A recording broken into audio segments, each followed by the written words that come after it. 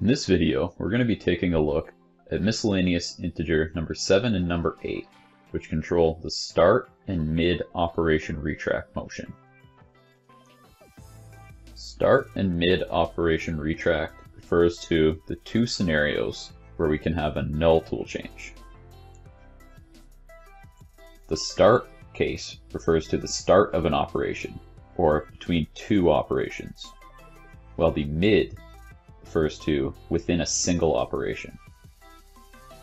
The best setting for either of these Misc values is going to vary based on the shop, the machine, and the part that you're trying to cut. So it's important to be able to use them to their full ability. We're going to start by looking at the start op retract. We've programmed 3 operations. So we see that between each plane, we return in Z and then X and Y to perform our rotation at a safe distance at the home position. Since it's the start op retract, we're looking at the Misc value in operation 19 and 20. So operation 19 looks at the transition between 18 and 19.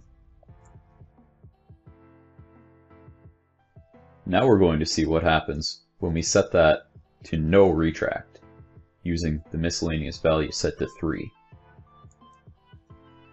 We see that the cut is the same, but the transition between, the tool barely lifts off the part to the clearance and moves directly to the next point.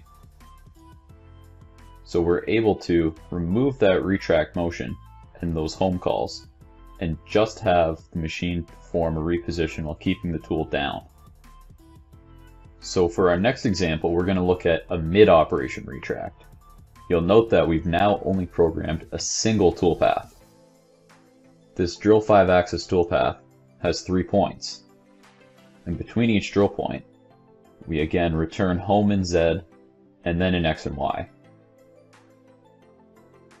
The rotation is performed at the home position. When we see the same toolpath programmed, but with no retract, we see that the tool stays down and performs the same cutting motion, but with a much lower cycle time.